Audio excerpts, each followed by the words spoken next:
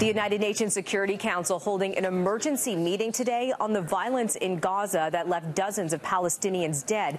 And it comes after the U.S. reportedly rejected a draft statement by the council calling for an independent investigation into the bloodshed. A funeral held today for one of the youngest victims, an 8-month-old girl whose grandmother says died after inhaling tear gas fired by Israeli forces at a Gaza protest camp.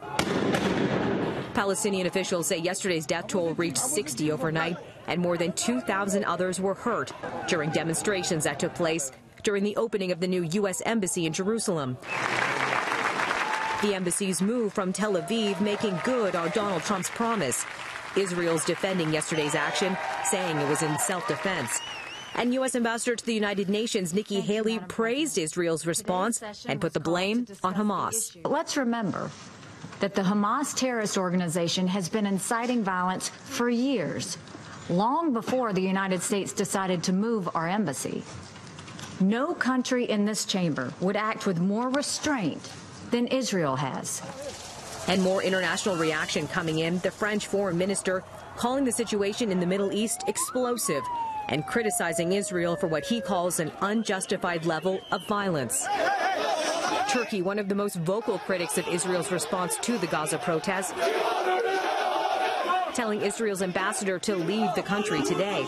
And the UK is urging Israel to show restraint. Mr. Speaker, I'm deeply saddened by the loss of life in Gaza, where peaceful protests are being exploited by extremists.